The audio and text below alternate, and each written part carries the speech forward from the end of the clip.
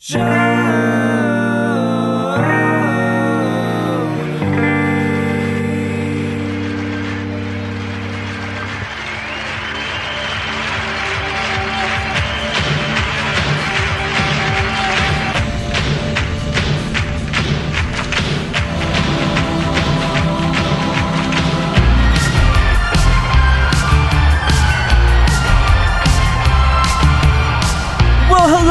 everybody. Welcome to another installment of Show to Be with Mike G, the show of life, the show of grunge music, Manifesto, Kansas City, barbecue, and so much more with today's guest, one of the men behind J. Rieger Company, the Rieger Manifesto, Kansas City's own Mr. Ryan Maybee.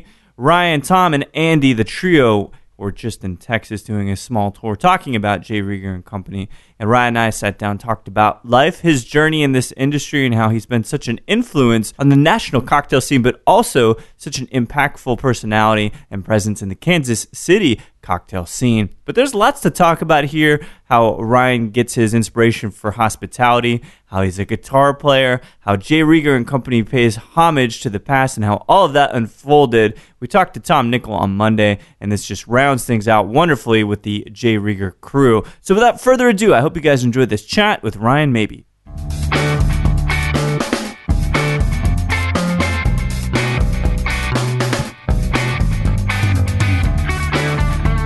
Born in a town called Parkville, just on the north suburbs of Kansas City. What I would expect of a suburb, or is it more farmy? And no, it's your typical city suburb. I think if you get a little bit further out, it's kind of close to the airport, which is fairly rural. Yeah. So there's some elements of farmland and rural areas, but I grew up in a kind of a little subdivision type area. What kinds of things were you doing? Were you sports? You're a pretty tall guy. Were you doing basketball or baseball? Honestly, I didn't. I was a really big baseball fan. Yeah. As a little kid, so I'm a diehard Royals fan, man. All the way, absolutely. George Brett, man. Well, Bo Jackson was my favorite when I was a kid. Shit, yeah, really? He was my idol when I was young. How did he do it? Both. He wasn't very good at football. I think he was a better baseball player, didn't he? I think he was just an absolute machine in both, but then he ended up getting injured, playing football, and it ruined his career. But I remember that shit, the Nike stuff. But sports is a huge part of that absolutely area, right? Yeah, I mean, it was pretty big. I didn't do high school sports. I ended up going into music and played in the high school marching band and symphonic band. What'd you play? I played trombone and baritone. No. Euphonium. Yeah. The heaviest instrument that there is. Yeah. I would watch. There was this guy, because I was an alto sax guy. Nice. Never got girls doing that. Fucking tired. That's why I started playing guitar. Right. Never got girls doing same that. Here. So it happens. But there was this really small, diminutive dude, and he was probably about 5 foot flat, and he had the baritone like right on top of him, and it was about half his size. And I'm like, this is an instrument that engulfs its players. Absolutely. You might be the only guy I've ever seen that could make it look like it's a normal instrument. Yeah. I mean, it fit pretty well. It just seemed to be built for me. I liked it. Yeah. Well, all right. So you transitioned into guitar because you got smart. I ultimately did that too. Actually, my first guitar I got when I was 5 years old. Oh, really? It was a Dukes of Hazzard guitar. Daisy Duke on it, painted on the inside? It was like the Duke brothers and Daisy, on the Boss Hogs. It was a toy guitar, but it was my first awesome. guitar when I was a kid. I was like 5. Did your folks play at all? No. My parents were not musically inclined one bit. What kind of industries were they in? Very blue collar. I had a really modest upbringing. Neither of my parents went to college. My dad, just like his dad, worked on the assembly line at General Motors. Oh, no kidding. And my uncle and my aunt, and it was very much that's just what our family did. They worked for GM, really big in Kansas City, the General Motors Fairfax. I didn't know that. Yeah. And then my mom ran a house cleaning service. She cleaned people's homes. So it kind of the hospitality bug, so to speak. I always find it comes from somewhere, but it sounds like maybe the ability to operationalize something and do it the same every time, which when you have a distillery is kind of piece of it. Maybe Absolutely. that comes from your dad, but otherwise... the hospitality thing, I can go on about that. I'm very passionate about that subject, and I think there's an inherent nature of hospitality just in the Midwest. Yeah. And my grandparents on my mom's side, they were farmers. So she grew up on a farm I see. out in way out in the middle of nowhere in Kansas. As a kid, we would go there at least once a year during the summer during harvest. So we were always there during the harvest of the wheat and corn. Wheat, okay. Yeah. And I give a lot of credit to my grandmother because she was, I think, the hardest working person of that entire group, and it was my grandfather and my uncles and extended cousins and everything that were out, in the field, and it's brutal work. Tough, dude, but my grandmother was constantly, from early morning to late at night, cooking, cleaning, taking care of them. Yeah. And she loved it.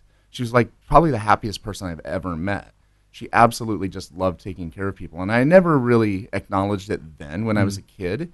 But looking back now, it means a lot. And I'm like, you ask where that hospitality bug comes from. I mean, that's pretty clear. Clearly the place that I got it. Yeah. And it was just nature. It was just the way that she was. She loved it. That's amazing. That's kind of like the preface or the pretext to getting into this industry. So, but before that, like as a school kid, were you pretty good, getting good grades? Staying in mostly. school? I was. I was always in like the gifted and accelerated programs when I was younger, and I was a really good student, straight A student, and then up into high school didn't really, because my parents didn't go to college, and they didn't put a lot of emphasis on that. They never said you have to go to college. They never really pushed me. So it was more or less at that point I kind of figured I don't really know what I should be doing. I don't even know if I should care about getting these good grades. Having parents that maybe have done it can lead by example, right? Because they're like, well, this is how you do the thing. This is how you submit to schools. But if they don't have that, it's hard for just to figure it out yourself. Sure. So I kind of lost my way a little bit in high school and ended up, not doing so great and just not sure about what I wanted to do with my life. Yeah. Ultimately, got things turned around and paid my own way through college as a bartender. Okay. And what were you studying? Well, initially music. When I first started going to school, I wanted to pursue music. I was playing in a band, and I wanted to. I knew how to read sheet music. For euphonium. Sure. But I didn't know how to apply it to guitar, and I knew how to play guitar. Yeah. So I kind of wanted to hone my skills there, but that changed a couple of times, and the reason it changed was I was bartending at this really fantastic restaurant in Kansas City called Pierpont's. Okay. I was 22, 23 at the time. What year are we talking roughly? We're talking 2000. It opened in 1999, and I was on the opening team. Oh, wow. I was the apprentice bartender. I was 21, and I don't even know how I got that job. It was way out of my league. So I ended up getting this really killer bartending gig, and I just took to it. I loved it. I loved it, and I moved up really quickly. I was there for 5 years, but it only took about 2 years or so for me to realize, like, this is what I want to do. So during that time period, I kind of transitioned my studies in college to business. Yeah. Because I knew that I wanted to own my own bar one day. Were you playing, like, with the music piece of it, were you out and about and playing and have some high hopes there to do tours? Yeah, well, I mean, high hopes as far as, like, sure, you want to be a rock star, but the reality is that, that's not very practical. Looking back, would you consider yourself a good rock star? No, probably not. So I played in a lot of different bands. I played in a kind of a bluesy rock band that had a female lead singer. She was very Janis Joplin-like. Yeah. She was fantastic. And I played in a more of kind of an acoustic, stripped down, like folksy, bluegrass type band. Acoustic, called Daybreak. I did a few different things. Were those kind of more the influences then, like folky and bluesy, or were you a rock guy? Things. No, I was a rock guy, man. My favorite band of all time is Led Zeppelin. Oh, and yeah. I growing up in the '90s, I really got into the grunge scene and Pearl Jam, Soundgarden, Alice in Chains, Mudhoney. Like, wow, they're absolutely. A little bit before. But yeah, so that's really the stuff that influenced me. But then later on, just started exploring more styles and genres, and bluegrass is one that kind of popped up, and I really like that. Well, it comes from that area too. Yeah. I mean, jazz as well. Yeah. Well, it sounds like. Do you find? I feel like it's not that jarring of a transition into hospitality or crafting cocktails if you think about it. Okay, writing a song. Yeah. Is about a melody and harmony. Yeah. Tell me that a cocktail. Do you see some similarities in crafting a cocktail? I say that all the time. Yeah. I love to draw that analogy and those parallels, and I think that's why I really ended up loving being a bartender. Yeah. Because there was that creative element, when it comes That's to right. creating a cocktail. Now, this is back in 1999, 2000. We weren't experiencing the craft cocktail craze that we are now, and you didn't have this like massive wave of new cocktails coming out and the ability to create new things. But I realized that I could right away. And I think my creative passion, for like writing songs and playing music was instantly applied to creating cocktails. It's so crazy. Bass, mid, treble. It's all in a fucking cocktail. Balance, and then also you get to be a showman. That's true. You get to perform. As a bartender, that's a big part of the gig is putting on a show and entertaining people. Yeah. And I loved it, man. I just I really took to it, and it felt very, very comfortable and very natural. And so I'm like, this is what I want to do. So you're sharpening your teeth in the business aspect of in academia while also kind of like executing it. Did you end up finishing up? Yeah, I got an associate's degree in business, and that's it. And I stopped after that because I knew. I just knew what I wanted. And so while I could have gone on and got a 4-year degree, a bachelor's degree, I really, maybe it was arrogance, but I didn't feel like I needed it. I felt like in order to achieve my goals, it was best that I like focus on those things and like actively do them. You're right. You have to. I think it's good to have some book smarts with it. Yeah. Right. That just backs it up. But you got to fucking execute. Right. You got to be in the trenches, dude. You just have to. Absolutely. You got to carry amps upstairs. I say that like almost every conversation I have. Until you set up a drum kit after having to take it up 2 flights of stairs, you don't understand. Right. It's how it is. No, you gotta put in the work. That's right. And so, was there an aha moment for you where these skills you're kind of learning, crafting cocktails, that you say, I can do this myself? I think I'm ready to have my own place. Yeah. So the crafting the crafting of the cocktail thing was pretty instantaneous. And it was totally by accident. The story's kind of funny. The restaurant, if you look it up, Pierpont's at Union Station, is absolutely stunning. It's in the old Union Station, train station in Kansas City, which was abandoned for decades and falling apart, and the city was trying to figure out what to do with it. Some people wanted to tear it down, and thank God they didn't. It's a stunning old building. So back in 1999, it was officially reopened after like a $250 million restoration project. Yeah. And that's where the restaurant is. And the back bar is 20 feet high. It's over 20 feet high, the back bar, with a rolling library ladder. Holy it's absolutely shit. Stunning. Just like wood, like beautiful wood and stuff. Everything. So it's like this old, it's, kind of an Art Deco-ish design, or a little bit pre-Art Deco design, with a lot of like molded plaster. And then the back bar is the combination of wooden cabinets as well as metal railings and glass and mirrors. And it's just absolutely just beautiful. It's one of the most beautiful bars I've still to this day ever seen. Yeah. Now, I was a kid when I started that job, with no experience, and all the guys that I worked with, they were all seasoned veteran bartenders at that point. They were in their 40s and 50s and been doing this for, 10, 15, 20 years, and knew all about wine and scotch and cigars and port and you name it, right? So I was the apprentice, the little kid on the totem pole. But on this back bar, they didn't want to climb up to the top shelf. So they put all the crap on the very top shelf that nobody wanted. And I do mean like really bad stuff back then. So except for there's a couple. There were a couple things like chartreuse. Oh, like they put green chartreuse up there. Yeah. Because back then nobody really ordered it. They didn't even know what it was. Like, no one ever wanted a last word, or it wasn't like a trendy bartender thing then. So they put that up there. But then like tequila rose, and like really nasty stuff like that. Yeah. So they put all this stuff on the top shelf because they didn't want to climb up there. But what do you think every guest that came into the bar asked? They're just in awe, looking up at this beautiful bar, and they're like, what do I have to order to make you go to? I just want to see you climb to the top.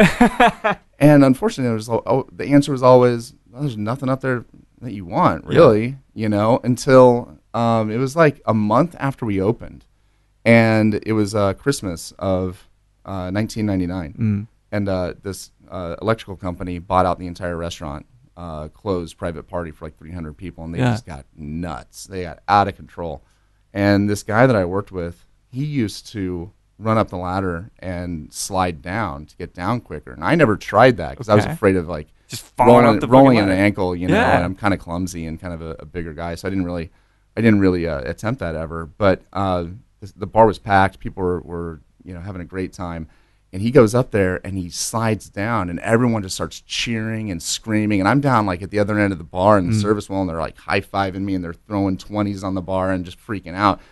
And this woman points out the bottle of Tequila Rose to me. She's like, I want you to go up there and get that for me. I'm like, all right, you insist. So I run up there and I grab the bottle, and the entire crowd starts screaming and cheering, slide, slide, slide.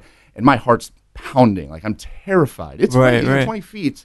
That's significant. Yeah, you'll fuck your leg. You'll do something. Yeah. Right. And I'm really, truly scared. But then I'm also scared, like, if I don't slide down the ladder, I'm going to get booed. That's going to suck. Boot off stage, man. Right. And so I did it, man. I literally, I stuffed the bottle in my apron, and I closed my eyes, and I just let go and just shot down that ladder, and people just started freaking out. And then at that point, it's easy. You kind of get past that initial fear, and you're like, wow, that wasn't so bad. And so the other bartender and I, Charles, we just started doing that back and forth all night, and we walked out of there that night with like $1,600. Holy shit! And I'm a college kid trying to make my own way. Yeah. And that's massive money. And so the wheels just started turning, and I went to my boss after that night, and I was like, what if I created a drink and we put the ingredients on the top shelf, and every time, and call like the ladder shot or something. That's right, that. And every time somebody orders it, climb up there, take a little mini shaker, like a little cobbler shaker, mix it up, shoot down the ladder. And he's like, I love it. Come up with the drink, and we'll put it on the menu. That's incredible. And that was the first drink that I ever created. Yeah. And that was kind of that moment where, like, wow, this is a lot of fun. What's a shrewd business move, though? See, that's the thing, is that, you made a cocktail, but like the execution of the cocktail and the kitschiness of the process is what makes it really resonate. And so you can see that. It's a pretty shrewd move. Think about it. So that was the very first step in, just the first drink I ever made. Which it wasn't a very good drink. It was just doesn't matter, kind of a sweet shot, Yeah. But that didn't matter. It was all about the fact that I was creating something and applying it to the business, and it ended up getting written about in the local newspaper, and then it got published in Bartender Magazine, and this is all by the time I'm like 22. Damn. And so it just seemed like, wow, this is not a bad natural. Yeah. And so I started digging deeper and deeper into the restaurant side of the business, learning about the food from the chefs, and we had like a $200,000 wine inventory, a really massive wine list. It was a steakhouse. Yeah. And so I started exploring wine. I eventually got my sommelier certification while I was working there. Took over the wine list, became kind of the head bartender, and was like managing the inventory, doing ordering, creating cocktails, all that stuff. So starting to learn the nuts and bolts behind the scenes too. Do you find yourself, and I think I know the answer to this, but are you an inquisitive, curious guy? Oh, yeah, absolutely. So having what is ultimately like the Library of Congress of Spirits and Wines, how'd you feel about having such deep access to all these things you could learn about? Oh, it was fascinating. Yeah. There was always something new. Every single day, I'm learning about something new, and I wanted to know everything. Yeah. And it's really funny, too, that restaurant, so we had this guy who was kind of an early mentor of mine. He was this really dapper older gentleman. His name was Ron Barkley, and he ran a lot of old school restaurants back in the 70s and 80s, and he was kind of a consultant for this place when it first opened. And he wanted us to have, since it was such an historic building and beautiful bar, he wanted us to have a classic cocktail menu. So in 1999, we had a classic cocktail menu with drinks like a Sazerac on it, and a silver gin fizz, and a Ramos, and all of these like old school cocktails. We had listed, and we were supposed to be able to make, but nobody ever showed us how to make them. Nobody ever taught us how to make them, and then nobody ever ordered them. I mean, I was making like 200 or 300 cosmopolitans a night. Sure. Apple martinis, chocolate martinis. Nobody wanted a Sazerac, and I didn't know what it was. So I actually one day, a few months after we opened, I'm like, well, we got this list of cocktails, and we haven't even been trained on them, and I don't know what they are. So slow night, I go to my boss, I'm like, what's a Sazerac? And he goes, I don't know. Let's look it up. And so he gets some shitty cocktail book and flips through it, and he kind of points me in the right direction. He tells me what to do. And it was the worst thing I've ever tasted. I mean, we built it all wrong. Well, first off, absinthe was not legal back then. Right. We didn't have Peychaud's bitters. We had Angostura. Oh. We did have rye. We had Old Overholt rye. One rye on the back bar, which was actually kind of a big thing in Kansas City even at that time period. Yeah. But So I made this Sazerac that was completely wrong, like built over ice with rye and ango and probably a sugar packet because we didn't have sugar cubes. Yeah. And then floated Pernod Pastis on top. I'm just kind of cringing a little bit. Yeah, it was absolutely terrible. And I took one sip of that, and I was like, "Oh, that's awful." And so did he. And he's like, "Yeah, don't sell that." I'm like, "Don't worry, I'm not gonna recommend it." And then I didn't hear anything about the Sazerac for another 2 years until this guy came into the bar a couple years later, and I can even remember his face to this day because it was such an interesting moment for me. He says, he's looking at the back bar, and he goes, "I see you have the ingredients to make me a Sazerac." And I'm like, I hadn't heard that drink name in a couple of years. I'm like, "Yeah, I don't think you want that, though." And he just kind of laughed, and he's like, "Tell you what, how about I walk you through how to make it?" And he taught me how to make it correctly. The guest taught me how to make it correctly. We had bar spoons back then, but we didn't ever use them. We never stirred anything. We shook everything. Right. So he had me stirring it, right? We also had a product at that point called Grand Absinthe, which was an early knockoff of Absinthe. It was closer than Pernod or something like that, right. but it was still not quite the real legit stuff, but it was close enough to kind of get there. Give you the flavor, yeah. So he had me use that and do the rinse of the glass, and stir the whiskey. And we had Peychaud's bitters by that time, and had me do everything the way that he wanted. And I was just like, all right, and then he allows me to taste it, and I was blown away because essentially we were using the same ingredients as that time I had made it 2 years earlier, but the result was entirely different. Yeah. And it was subtle and balanced, and that was something really clicked. You give you give two different people the same guitar, they're going to do completely different things with it, right? Exactly. And then I started to think, well, there's something to be said about the technique here and the preparation methods. Yeah. And that inspired me to go out and kind of look more into this cocktail thing. And so I go to Barnes & Noble, and I'm looking in the book section, and there's this book, Craft of the Cocktail, by Dale DeGroff. Mm-hmm. And I have no idea who Dale DeGroff is, but I get this book, and I start reading it, and my eyes are just, popping out of my head. And I go in to the bar the next day, and I've got this book with me, and I tell one of the older bartenders, I'm like, this guy says we're doing everything wrong. and what do you have to say about that, boss? Right. And the older bartender just was like, yeah, he doesn't know what he's talking about, kind of blew it off. Yeah. So we never really, during my 5 years at Pierpont's, we never really took the cocktail element to the place where, things are today. But that seed was planted. It feels like everything is just percolating. It's like the Beatles meet finally because of a friend. It's like John and Paul. Yeah. They meet serendipitously. And it feels like this thing, like the next thing that happens, I have a feeling it's going to be something very, very incredible. Yeah. So what is the next move? Well, I left that job. Yeah. Well, you have to. I had to, and that was actually kind of tough because I loved it. 5 years, I never walked into that building feeling like I don't want to be here. Right. I really was lucky and fortunate and loved it.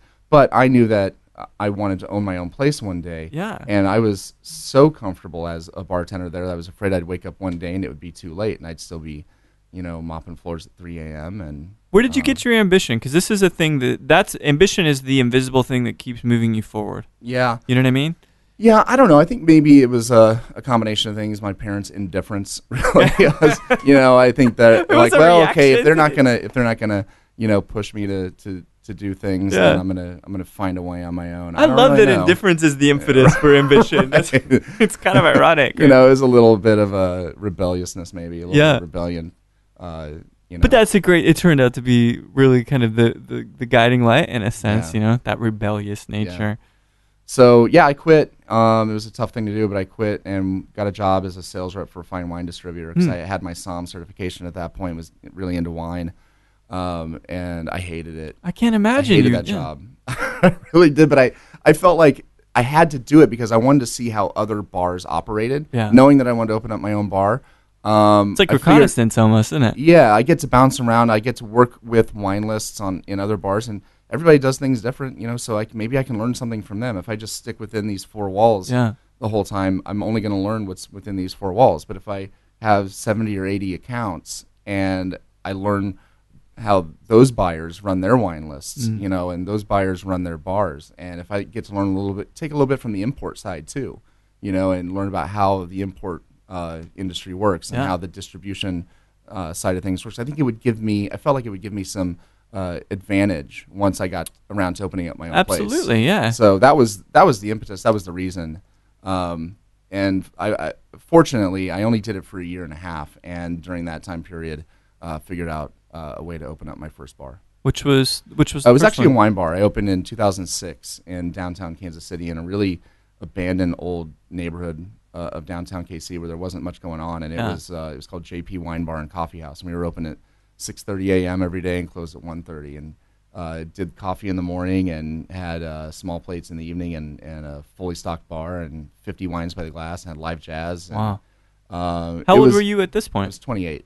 Shit, man. First bar before 30. Yeah. I mean, that's impressive. Do you ever get a chance to kind of reflect on that stuff? All the time, yeah. I'm still in that neighborhood, and I don't have that bar anymore, and it's not under the same ownership or same name, but it's still there, and I know that I had a lot to do with building it, and I'm friends with the people that run it, so I get to go in a lot and still experience it, and it's still part of our community. Yeah. So yeah, absolutely, I reflect on that quite a bit. It's good because I think you've done quite a bit of stuff, man, like academically, professionally, and if you don't take that time to say, okay, I have done some shit, then it doesn't. I don't think you can be as humble. You know what I mean?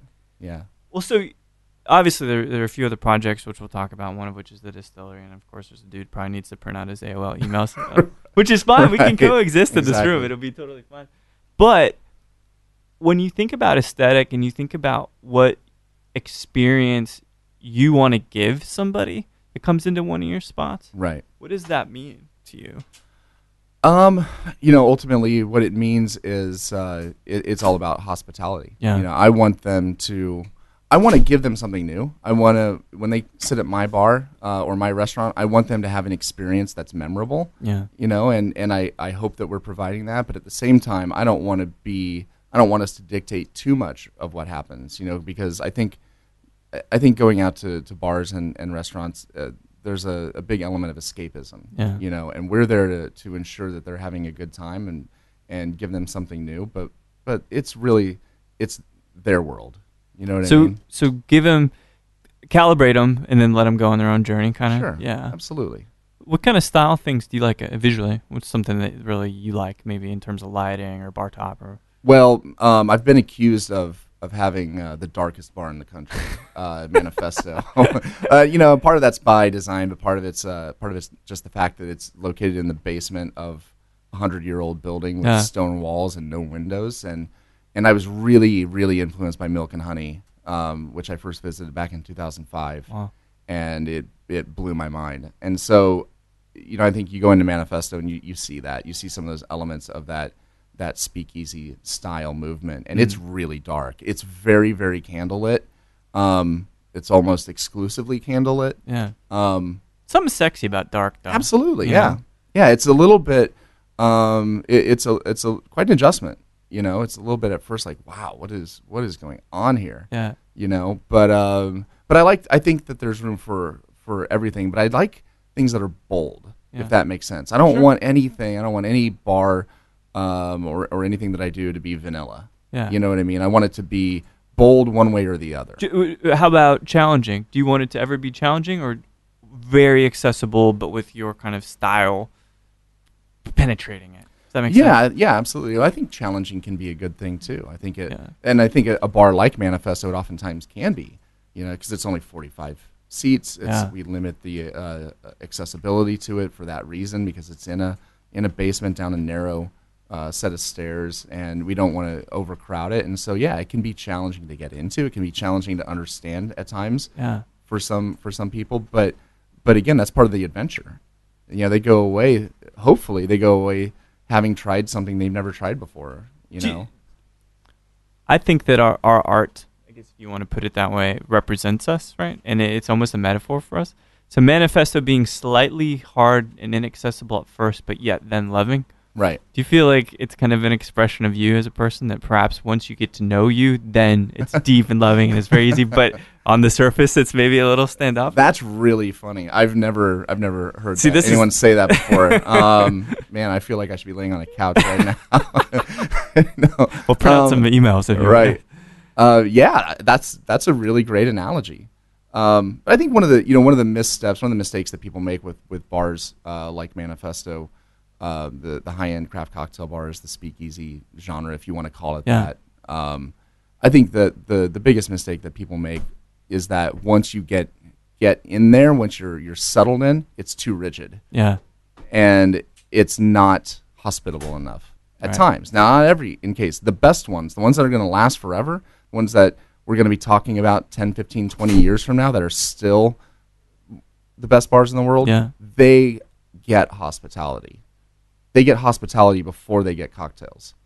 And that is the most important thing. And while that experience of finding Manifesto, making a reservation at Manifesto, locating it in the back alley on a loading dock without a sign, and then getting down those stairs and tackling the dark ambiance and the dimly lit menu with all kinds of weird ingredients. Once you get past all that, and the bartender and the server is like the maze of things, And then once you get through all that, and the server and the bartender is there to make your night really special and to give you something new and delicious, I hope people walk away with that whole factor. Yeah. But that really is the most important part. The end. Yeah.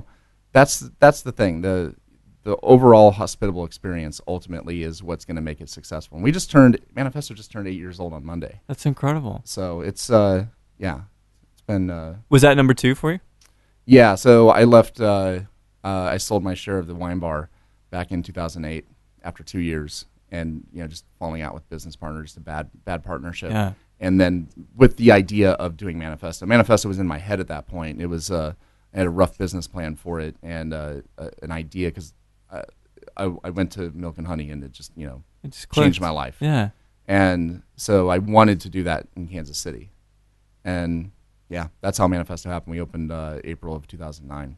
And that ultimately, that was the spark that led to all this, the reason we're here right now, J. Rieger and Company. Yeah. We're in the Manifesto's in the basement of the old hotel, the old Rieger Hotel. And then a year later opened up the restaurant on the first floor of the old hotel and started digging into the history of the building and the name, and it seems like a logical evolution. I don't think anybody can really do it all, but it sounds like you're kind of doing it all, right? So you start at one place, you're just executing drinks. Okay, fine. I'm not really thinking about it much, but of course you seem to be very, very cerebral, right? Mm-hmm. So you learn a bunch and then you execute it. You're like, I'm going to do this, and then you open a place. You're like, well, I'm going to open up an even different place. I mean, let's use Led Zeppelin as an example. Absolutely, okay? Yeah. Let's so do that. You start out, Led Zeppelin 1, pretty simple, but bluesy, ferocious, bluesy, yeah. Right? But then you make your way up to, what's the double record? Oh my God, I can't believe the Cashmere's on. Oh, Physical Graffiti. Thank you so much. So that's my favorite, by the way. Yeah, that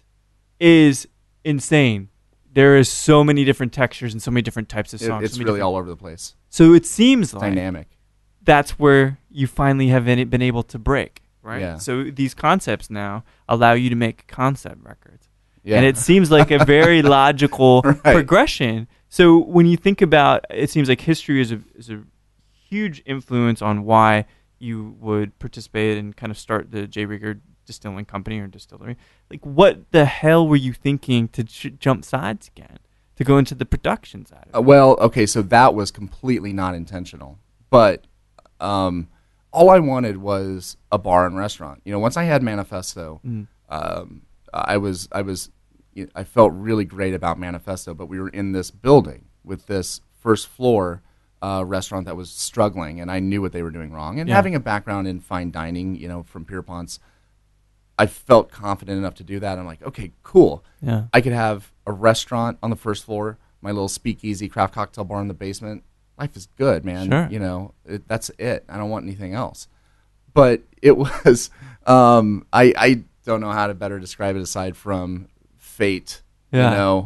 Digging into the Rieger name, I knew that we were going to call the restaurant the Rieger. Mm-hmm. We were going to bring back that Rieger name, and that was just obvious to me. So when I'm looking into that name, trying to find old pictures of the hotel or find out who this Rieger person was, and use that in the concept and in the branding of the restaurant. That's when I discovered that that family also had a distillery in Kansas City dating all the way back to 1887. Wow. A distillery with whiskey in Kansas City in the 1800s. It's like, fuck, we're died forward than with I thought. Prohibition. Yeah. That's crazy. And so it wasn't like, I mean, I guess I should own it. I should take responsibility and say, yeah, it was a conscious decision. But at the same time, when I found this out, it just felt like I have to do this. Right.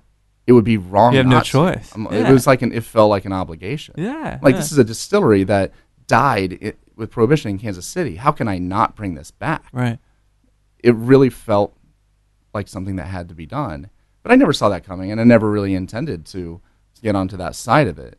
But fortunately, I think everything else that I did, I think with the bar and the restaurant and the connections that I made during all that time and the lessons that I learned, it all ended up, leading up to this point and getting me ready to do this. When did you guys kind of put the first signpost in and start building the distillery? Well, it was a pretty lengthy process because I discovered the history of the brand during the time that we were under construction at the restaurant. So the restaurant wasn't even open yet. Oh, shit, okay. And all of a sudden I'm distracted.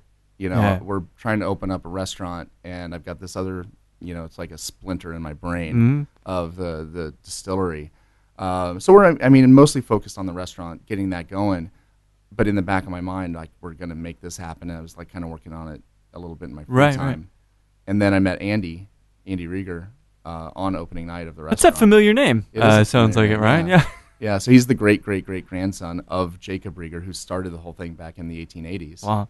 And I met him, and he was living in Dallas, Texas, working for an investment bank. Had no connection to he has family connection. Sure. Obviously, he's the last living Rieger. But I said, he came into the restaurant, and I was like, we need to bring back your family's distillery. And he literally laughed, and he thought I was nuts. He'll tell you, he thought I was completely crazy. Was it just because, like, who gives a shit about my kind family? Of. Or he'll tell you that growing up, he knew about it. Like, there was old bottles around the house and little shot glasses and some of the advertisements and stuff. So they kind of knew about it, but I think it was something that it was more of a matter-of-fact thing. Like, oh, yeah, our family used to do this. Right. But no legs to it. Right. And so when he walks into my restaurant in 2010, and he just wanted to say, hey, I think it's cool that you're bringing back the Rieger name, using it in the restaurant. My great-great-grandfather built this hotel. Wow. Congratulations. Yeah. And that was going to be the end of it. I was like, no way. Sit down. I just had the Rieger walk into my bar. Yeah. And I'm like, you and I are going to be business partners one day. That's incredible. And he completely thought I was nuts. Sure. And so bartenders are nuts. It took a while for us to, get around that. And he's a super intelligent, just really, he doesn't make a lot of like emotional decisions. Yeah. Very, what's the word? Pragmatic, maybe? Yeah. He and I are really different in that regard. Like, You're a feeler. I'm more the creative, passionate type. He's the really practical, makes the, he thinks things through. Yeah, so it was about a 2-year process, frankly, from the time that I met him to the time that he finally said, yes, let's do it. And ultimately quit his job in Dallas, moved back to Kansas City, and now he's at the helm of his family's company that they started. His namesake. Yeah. That's so cool. And so, last night I finally had the chance, we have the same distributor here, and I talked to John a bit, and he was really excited about bringing this stuff in. A lot because of your participation, obviously a lot because of Tom's participation, the charismatic dude, right? So the whiskey is fucking incredible. You guys did a great job with that. I'll just put that out there. Right? Yeah, so thank you. I hear it's a nice blend of corn whiskey, rye, some bourbon, and Oloroso casks. 15, not Oloroso, actual Oloroso sherry. It's rectified. It's not a cask finish like That's people are doing incredible. it. We literally rectify it with 15-year-old Oloroso sherry, which is a practice that was more common back in the 1800s. It gives it the unctuous saltiness that I need, because salt always cuts alcohol and salt always cuts richness. Right. So it provides some clarity just with that. And I think it's a brilliant move to do that. But the star, the golden boy, if you will, is the gin. Yeah. And the gin is just lovely. Great legs on it, great balance. It's light, it's bright, it's not too spicy. I think you guys have done an amazing job with that. How do you feel about the work now that it's kind of there? It's in a bottle, it's in the market. Well, I couldn't be more proud of it, and I had basically nothing to do with I mean, that's all Tom Nickel. Yeah. And, man, I mean, sometimes I feel guilty, like, man, we cheated. Bringing in Tom Nickel. But I mean, wouldn't you? If you had the opportunity. No, I'm a little egoist, right? Like, I feel like I'm not bringing this producer in for my songs, but I get it. But to him, Tom is, he is the most accomplished gin distiller in history. That's right. I mean, the guy has, he made Tanqueray No. 10. It's the most awarded gin ever created. Yeah. Created Tanqueray Old Tom and Malacca, Bloomsbury, all of it. Yeah. He had these like scribblings from Charles Tanqueray back in the 1830s, 40s, and 50s, where Charles Tanqueray would measure things by a scoop. Yeah. Like he wrote down a scoop of this. Like, what the hell is a scoop?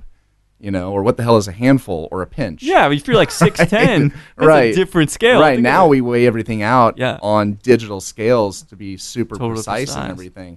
But Tom resurrected those things. He figured them out, and he made some of the best gins ever made for one of the largest brands in the world.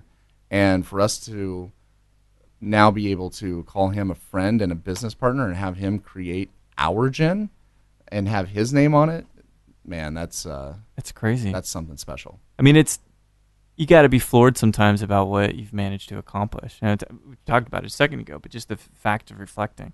Yeah. It's like, where the fuck am I? How did this happen? How did this happen? Yeah. It's that Talking Heads song. There's one where it's like, you just kind of wake up one day and you're like, I'm living this life. This is such a crazy place to be in. Now you're in Texas, which is not so crazy, but you guys have been doing kind of like a road trip here, a tour. You're heading to San Antonio here in just a little bit, we're currently in the middle of a Texas road trip. First time I've ever done that in my life. Have you've been to Texas before? I've been to Austin City Limits once. Oh, a couple years ago. I'm glad we caught you then. Jeez.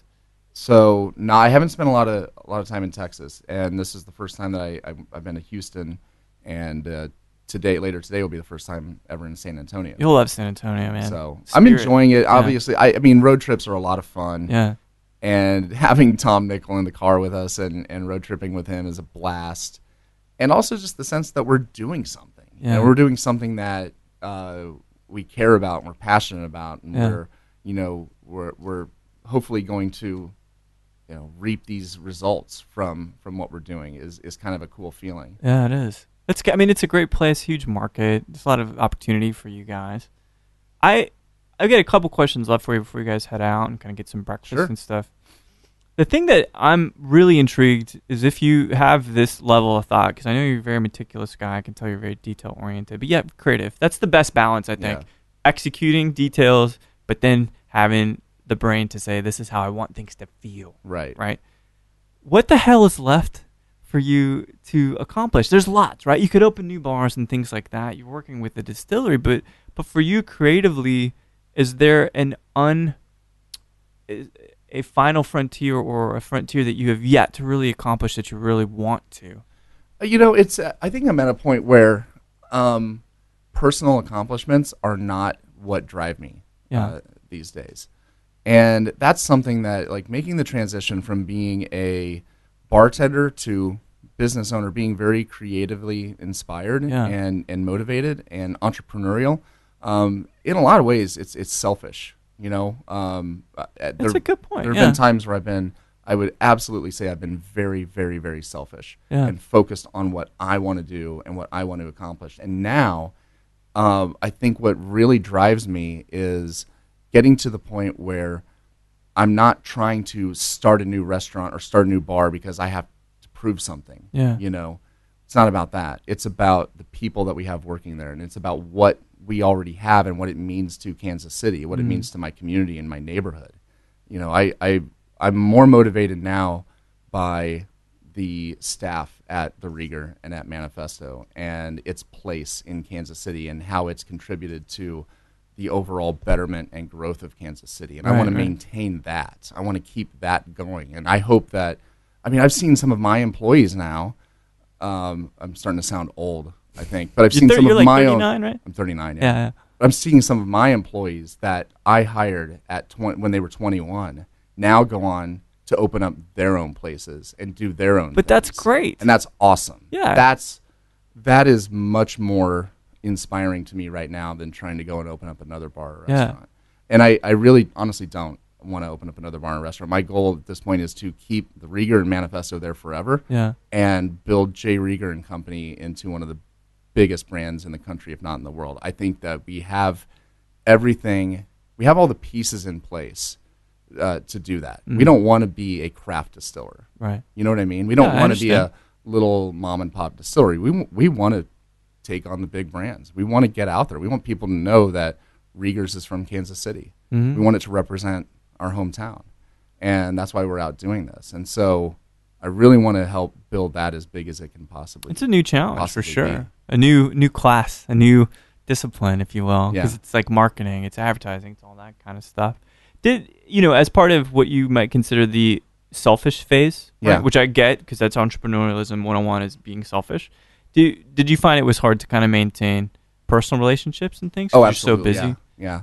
No, that was really hard. And you have to make, if you're going to be an entrepreneur, I mean, we could do a whole show about that, about the sacrifices that entrepreneurs have to make, and as well as the misperception in America that people have about those that own their own businesses. Yeah. A lot of people think, oh, you own your own business, so you're wealthy, Right. and you have all this freedom and free time. Oh, fuck that. 95% of every small business owner in the U.S. basically just gave themselves a 90-hour-a-week job. That's right. Yeah.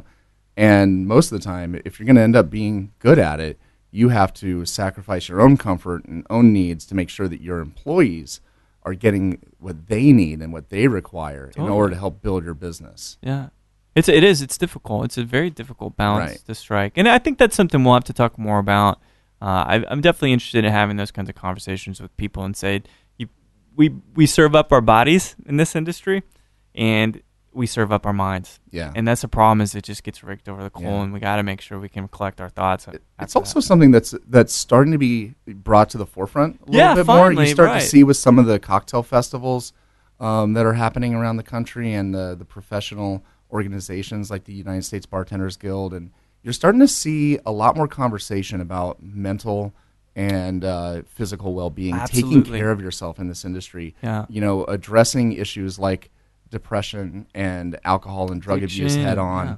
And you got to talk about that stuff, but it's real. It happens. And it's actually really prevalent. I've lost some very, very dear friends to those problems, and sometimes it's the person that you just think is the happiest person on earth, and they're not. Yeah. And because being an entrepreneur, being a business owner is incredibly stressful and taxing. And then also being in such a social industry like we are, you've got to put on a smile every day, and you've got to go out there and put on this face like everything is awesome, and you've got to. How can you take care of other people and express hospitality and make them feel good if you don't feel good? Take care of yourself. Yeah, you know what I mean. Absolutely, and I agree. I think that is a new era of topics. And to be honest, like one of the reasons that I like chatting with people is so we can actually just talk about life. Because sometimes that just makes it, even if just a little bit better. Right. So this is the last question I have for you, and I think I know where we're gonna go with it. This is my favorite part. So we were talking about some Kansas City bands and stuff last night, which is amazing. Yeah. And you said Shiner might be getting back together, or they're playing some shows. I've heard that they are going back on tour. Yeah. Amazing, because I got to see those guys again. But let's say you are at whatever bar, one of your favorite bars in the world. Okay, you can be sipping whatever you want to be sipping, but you could sit there and have a drink with anybody living or deceased. Who would you love to just sit there, have a drink, and have a great conversation with? Oh man, anybody living or deceased. I know, it's a wide one. Man, that is that's a tough one. Maybe Kurt Cobain. It's an interesting one. Yeah, I could see some merit to that for sure.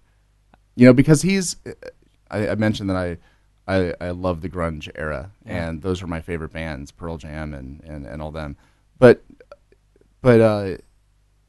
Smells Like Teen Spirit, the album Nevermind, Nirvana, they changed the world musically. Yeah. And he was a casualty of that. He sacrificed his own happiness and well-being for, think about what he put out there into the world and the impact that he had on everyone else. It said everything. The shots were fired. Yeah. I really, he was a fascinating, brilliant creative mind. Yeah. But he also, he was a lot of layers. Yeah. I think it would be fascinating to dive sit down in and just have a drink with that guy. It's a great answer. Yeah, I love it. Massive impact on me as well. I think we're contemporaries, Ryan. Yeah. At least I hope I can say that. So, dude, it's been brilliant chatting with you. Good work on the juice. Good luck on the Texas tour. I think you're going to find with those boots that you're going to get a lot more looks and a lot more cordiality, if you will, Absolutely. in San Antonio. So best of luck. Godspeed on it. Thanks a lot, man. Thanks, mate.